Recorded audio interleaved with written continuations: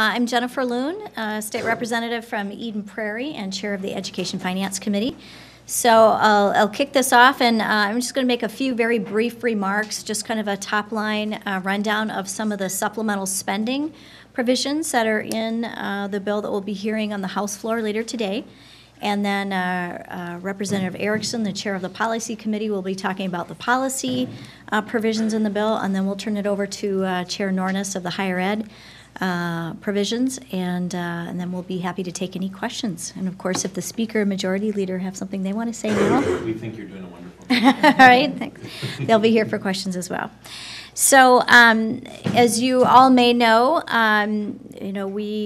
all committees received a target that they're working from.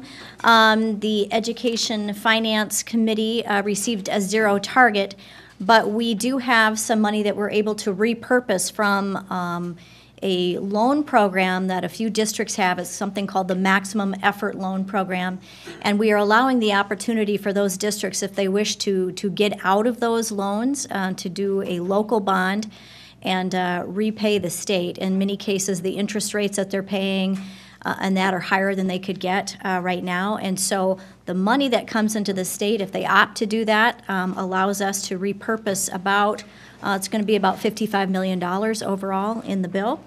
And so we put that money to really good use in a few key areas. And a lot of similarities to things you may have already seen in the governor's supplemental spending proposal in the area of trying to address teacher shortages and also diversifying our teaching ranks. We've got a number of student loan forgiveness programs, some tuition incentive programs for people who go into teaching and teaching preparation programs. Also some specific programs that school districts and others have embarked on called Grow Your Own. So they may have staff that are paraprofessionals or others that would like to become teachers, and so there's going to be some grant money to help that happen. We will also be providing about $16.8 million in grants to provide enhanced student support services and teacher training in some critical areas. So $5 million in grants to schools for mental health services, $2.75 million for a program called Positive Behavioral Intervention and Supports. This is a program that many of our districts have entered into, and we want to allow others to do so. And it's really proven to be very effective in districts that have fully embraced it and trained their teaching staff in how to diffuse some situations with students and redirect student behavior in positive ways.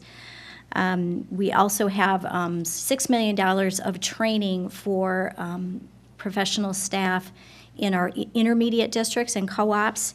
And these are intermediate districts, and the co-ops that do the same type of arrangements is for what we call level 4 special education students. And these are students really with their highest needs on that special education ranking, and also students with some very severe emotional behavioral disorders. And those intermediate schools are really crying out for help for more training for those teachers. So we provide $6 million in grants for those. A few other things that we do to try to help our districts across the state. We want every child, no matter where they live, to have a great opportunity to get a world-class education. But we do have some disparities that exist in how we fund districts depending on where a school is located. Currently, we have something called the Equity Revenue Bump, where schools in the metro area get a 25% increase in their equity revenue just because they're in the metro area. And we find that a lot of school districts outside of the metro really could really need that equity in treatment to be able to meet the needs of their students. So we offer an opportunity for all districts to participate in that program. We pay for it all. It's an aid and levy program. We pay for it all the first year in fiscal year 17. It's about $7.7 million. In fiscal year 18, if the school districts want to continue to participate and have that part of the levy portion kick in, then a school district must have a vote of the school board to affirmatively opt into that program at a public meeting where public input would be allowed. We do $7 million in broadband grants, and many of you were at the broadband press conference when we talked a little bit about those initiatives to help our schools and students have access to broadband and to internet. We continue to support early childhood education. We support some increased funding for Parent Aware, which is, of course, the voluntary rating system. It's really an affirmation of quality for early childhood providers, and we want to make sure that we have opportunities for more providers to get into that network. High-quality rated providers are eligible to accept students on scholarships, and that's the program structure that's been established for to try to get more of our high-need students into a quality early childhood program so that they can be prepared to enter kindergarten successfully and a successful launch to their schooling. We also do some additional grants and helps for career and technology preparation of our students, as well as adult education. So there's some grants for an innovative program where we're going to put some technology for students in a van, and it will travel around to school districts so they can share that equipment amongst several districts, a Representative Keel's initiative. We're going to increase funding for adult basic education by about $400,000 and also provide for free GED testing per the governor's initiative for fiscal year 17. So as I mentioned, a lot of common ground here with the governor and some other additional things that I think we're going to help encourage, hopefully, more people to go into teaching to help alleviate those shortages, encourage more diversity in our teaching ranks, and also help deal with some of the support services that our schools are telling us they need, particularly in the area of mental health. Representative Sondra Erickson, representing a part of East Central Minnesota, particularly the Lake Mille Lacs area. And in keeping with the goals of the finance bill that you've just heard from Representative Loon, our policy, our innovation policies also empower our schools and empower our parents without any mandates. One of our priorities is to elevate the Minnesota Comprehensive Assessment so that our MINSCU system will take a look at those proficiency scores and value those as ways for our students to succeed in college and to avoid remediation to the greatest extent possible. We also have in our innovation policy bill a jump start on evaluating the Board of Teaching and the licensing division at the Department of Education in light of the evaluation that was done by the Legislative Office of Auditor.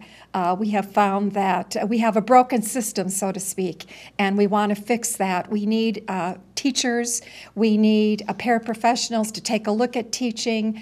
We need to refine the licensure process for those who are already in our schools.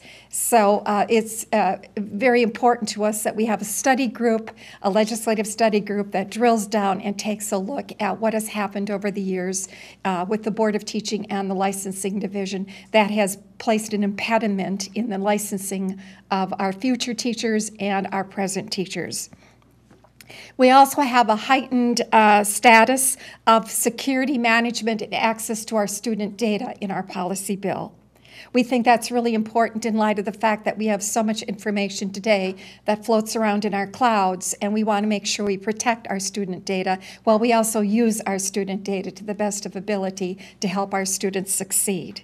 We also have improvements to the innovation zones, now placing them in education code so that schools can look forward to, in the career technical area, as Representative Loon mentioned, to great futures for our students who need to look at ways to enter the workforce prepared at the high school level through probably a relationship with a business partner and a relationship with our community colleges. And we look forward to that empowering our schools and empowering our parents. And speaking of our parents, we have taken the references to parental rights that are found in the Education Code and made a parental directory for parents to access all those laws that have been passed over the years that empower them to work with their children and to ensure that they have a successful education career. We also have numerous other items in the policy bill which you could ask about later, but there are also those pieces that empower our schools and empower our parents without mandates. And with that, I'll turn it over to our higher ed chair, Representative Bud Nornes. Good afternoon. Good afternoon. I'm Bud Nornes, Chair of Higher Education. I represent District 8A, which is about half of Otter Tail County. I don't have a lot to say. Our bill was very brief. We had no budget, so there's no spending in this bill. I think if we were to have a theme, it would probably always involve students, and this time I'd say research is probably a pretty accurate description. The part of the bill that I think people will notice the most is the fetal tissue research being done at the University of Minnesota and how our bill addresses that. That has been somewhat controversial. And the bill kind of lays out a procedure and ultimately report back to the legislature next session. The state auditor also will be doing a thorough investigation of that particular research project. In addition to that, the psychiatric program will also have some additional oversight as a result of our bill. It also clarifies in some other areas the teacher forgiveness program, the number of years that a person can apply for that. It's 5. And we also have a couple of programs that are fairly innovative, I guess.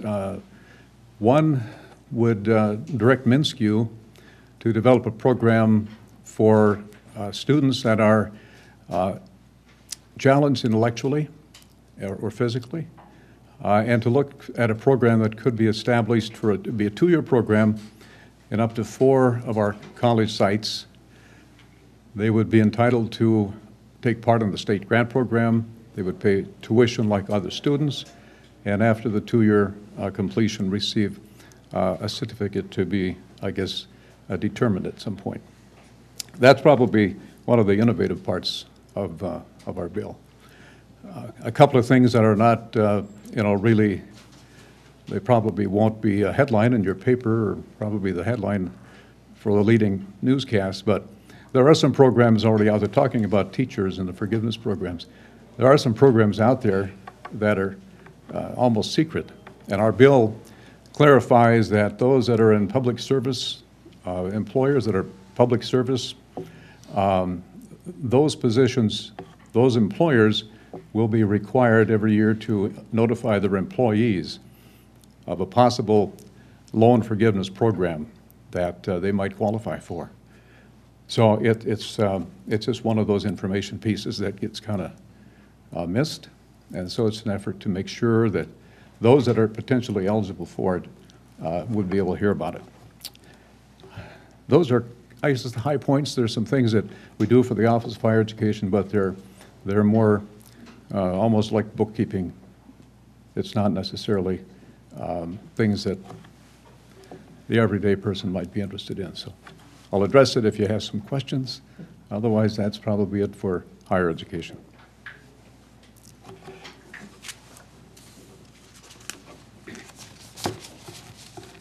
Representative Loon, can you tell us how you arrived at the $55 million figure? Do you have commitments from districts that they will repay the current loans and bond?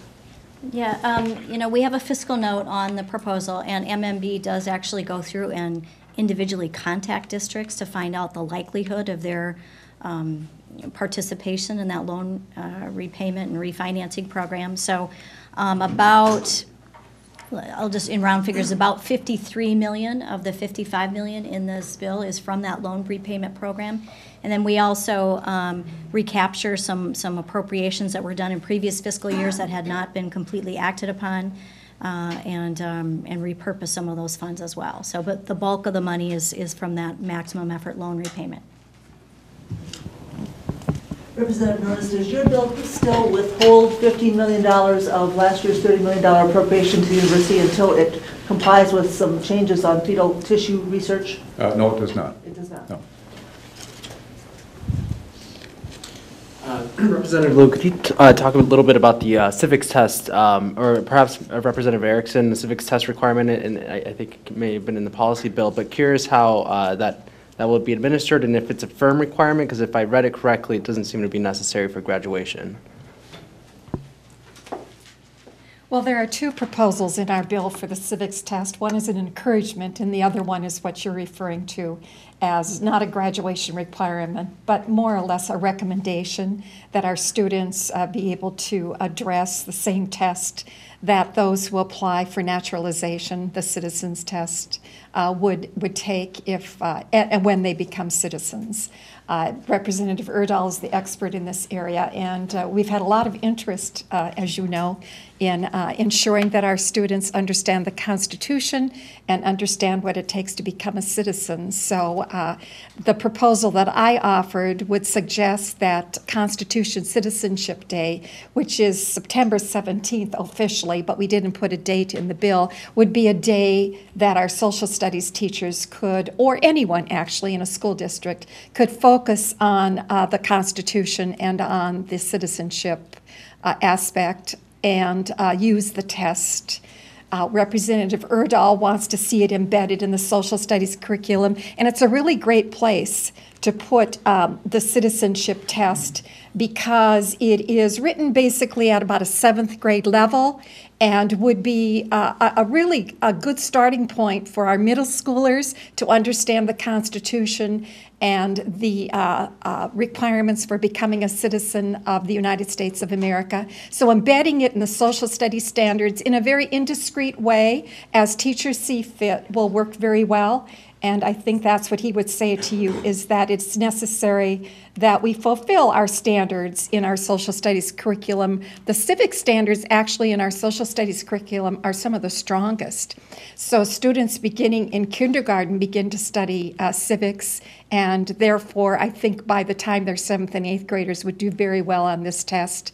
It can be given in a variety of languages. That'll be an opportunity. That can be accessed through the website.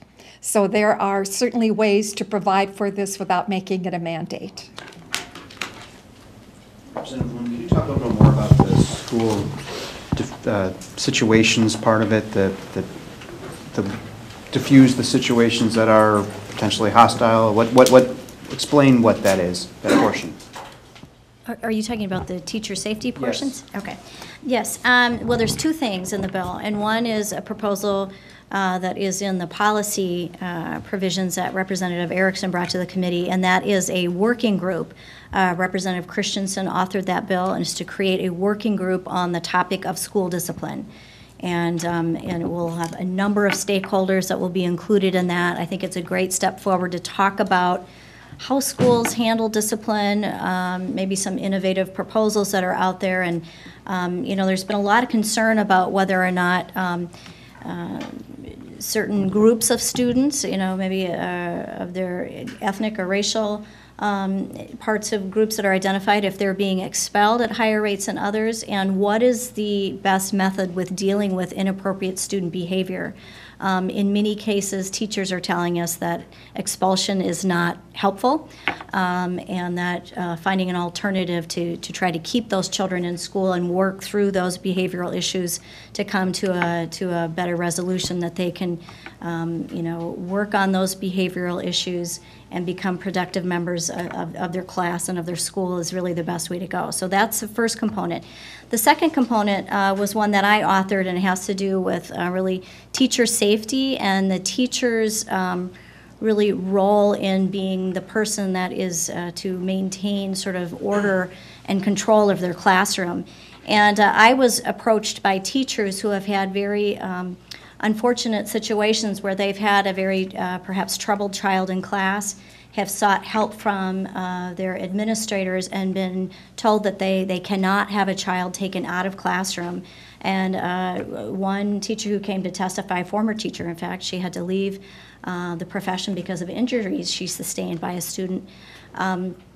felt really like she wasn't being supported when she brought to her administrator's attention a very troubled little boy that probably had some severe mental health issues but wasn't able to get him evaluated and that. So I provide that the teacher, if they have concerns about the safety of themselves or other students in the classroom, or if there's a level of conduct going on that just really renders them unable to continue with the lesson that they're teaching, has the ability to have a child removed from the classroom. However, I don't prescribe what happens to that student. I don't prescribe any particular discipline matters that should occur.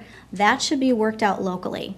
And I know there perhaps have been some concerns raised by superintendents and other school organizations, and in talking with them, I am very clear to point out that I don't say that the child must be removed for any particular period of time. I could foresee something where it's a 5-minute cooling off period, perhaps a little visit with the principal or something, and the child goes back to the classroom. There's a number of ways this can be dealt with, but teachers need to know that the administrators are partnering with them in trying to work on student discipline and behavior issues. And they also need to know that in their professional judgment and wisdom and training, if there's a situation that's occurring where they're not able to ensure the safety of all of the students in that classroom or their own safety, they need to have the ability to act and have those actions be respected.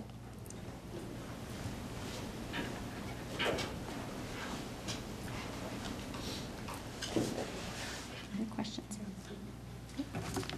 Thank you. Thank you.